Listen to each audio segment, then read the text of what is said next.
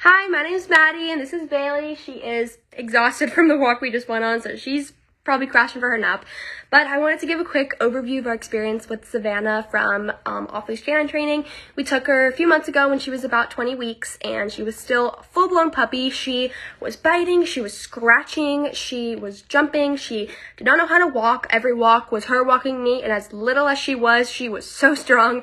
And she didn't know how to come, she didn't know how to sit or stay in one place. She was barking a lot at guests or people who walked by, people who came into the house.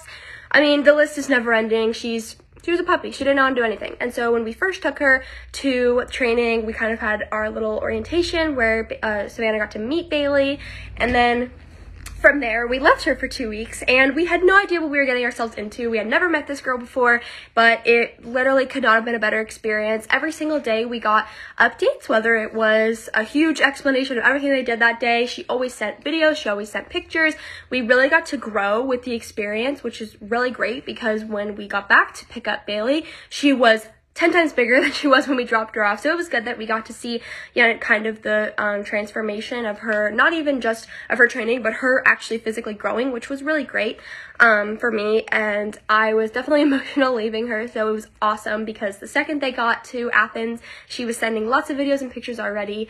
Another really big thing that she was taught at K9 Off-Leash Training was to stay in one place, and they never really enforced the word stay.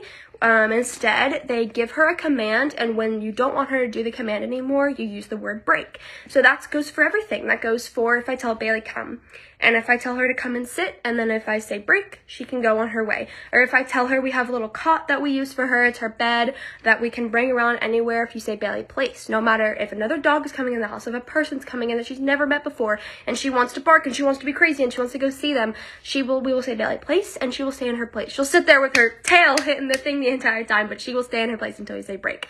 I can easily take her on a walk without it being a run where she's pulling me the whole time. She will come by my side. If I need her to kind of get back in check where she is with me, I will kind of drop her leash, or most of the time I don't have a leash. I just use her little zapper thing that I have with her e-collar.